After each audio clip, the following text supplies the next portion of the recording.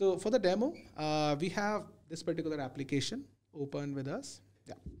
So this is a retail banking console application. We discussed about the console apps in the features itself only. So this is a retail banking console application. I am logged in as a sales user. So over here, we can see the referrals that I had. So I had 5 referrals. Out of those 5, I was able to convert 1. And then we can see the assistant information, or we can see assistant, which is telling us like there has been 2 opportunities where there has been no interaction. This is again system generated, and which allows us to, which allows the sales rep to be able to identify like you haven't worked on this and you need to, make sure to kind of, look into that. So it can do that for us. Then over here, we can see much more detailed information. Like I had 4 referrals assigned to me. Out of those 5 referrals, 1 is converted. Then we can see internal referrals, like Vishwaji Srivastava has referred 4 customers to me. External referral is 1, which Rachel was the one, and we can see all of that information. Over here, we can see interaction summaries. So interaction summaries is an interaction module of Financial Services Cloud.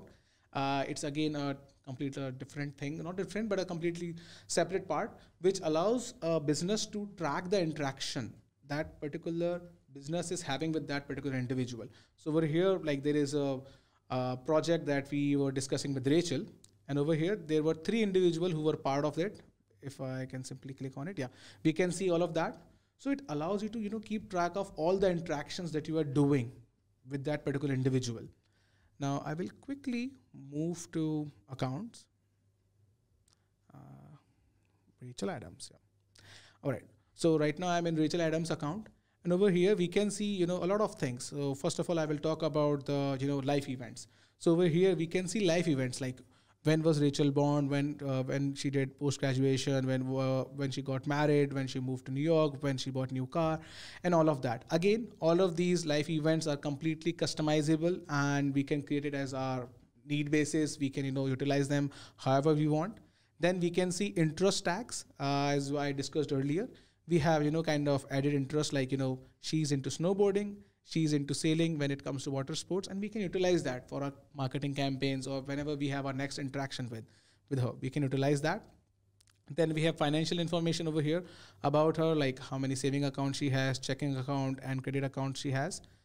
Now I will go to her household, which is Adam's household. So yeah, over here, we can see the relationship. So this is the relationship that I was talking about earlier. So we can see, okay, Adam household is there. Rachel Adam is the primary member for us for this household. Then we have Nigel Adam. Nigel is spouse of Rachel and he is over here. Then we have Adam Charitable Trust, Alpine Group, other, different accounts or companies which are linked to this particular household. We can view all of that. Then we can see the information about, like, okay, this particular household has lawyer, which is Ivan. And we can see a complete information over here.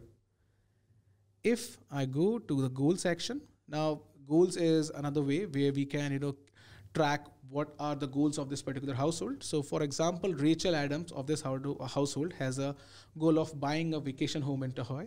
And she has specified like how much amount it would be and how much she has already accumulated for that. Then we have Laura's wedding fund, which again is Rachel's goal. Then we have Nigel's goal, which is to do savings for education of Matt. So we can define these goals from the household perspective, from the business perspective, we can do that. Then we have financials. So financials allows us to, completely view the in detail information about this particular household, like how many saving accounts they have, like Rachel. And then we can see the credit account, the loan account, the mortgage account, the auto loan, the line of credit that they have on their property, then the assets and liabilities that they have. So this gives us the complete understanding of, the household itself only. Then if I go to the account relationship contact, sorry, yeah. If I go to the ARC, yeah. So over here we can see. How many in the audience are suffering with some cold and cough right now? Nice question. I mean, almost like 20% of the people in our office is struggling with the same. Or probably has spread it so much. Yeah, I'm not How sure. many people, like, can we have it in the comments? If that's comfortable for you. All right, let's skip to that part. Yeah. All right, so coming back to the account relationship center. So over here, we can see a much more detailed view as I was talking about earlier. So if I click on Scott Adams, from Adam household, I can see all the information that I have. Like Scott Adams is belonging to Adam household, and he's also belonging to Taurus Adam household as well. And if I click on Rachel Adams, it will give us much more detailed information. Okay, Rachel has these financial accounts, she has auto loan, and she has also house as well. See, the view that you are viewing right now is completely configurable. We can configure it as per our need basis of what all references that we want to make with this and utilize that. So we can take care of that. So this is the brief demo that I wanted to provide.